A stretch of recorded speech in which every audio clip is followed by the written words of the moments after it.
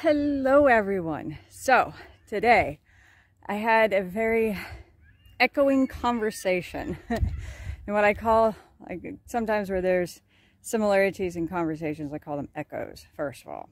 Second of all, it had to do with a friend of mine who finally, her man said, you know, I haven't seen you buy any new clothes lately, or you're not really doing your hair, you know, shit like that.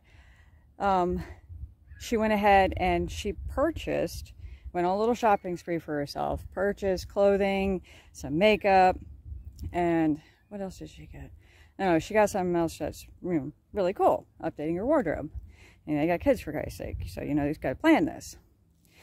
She proceeds to tell me in this echoing fashion that her old man got pissy with her. And I was like, no, sure as shit, they sure did. Both of them.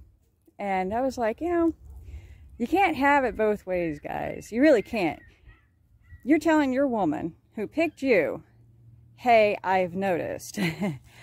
They go do something about it because they're out to, you know, appease the relationship. You know, women are fix it. Let's face it. I don't mean to be a shithead. If I'm being that way, then oh well. Write it in the comments. And I'm like, you can't have it both ways. Because as soon as your woman starts updating her wardrobe and putting on makeup and she's having a good time, she's expecting you to take her out. Okay? She's expecting you to say something. She doesn't need to hear the grief beforehand. Okay? Bad, bad, bad, bad, bad. All bad. So, either way, both my friends, they're good. The conversation was interesting on both sides. So, just be kind. A little bit. Women, go update your stuff. Have fun. Be you. I don't care if you got to change 3 or 4 times a day and you're feeling sexy. Do it. Who cares?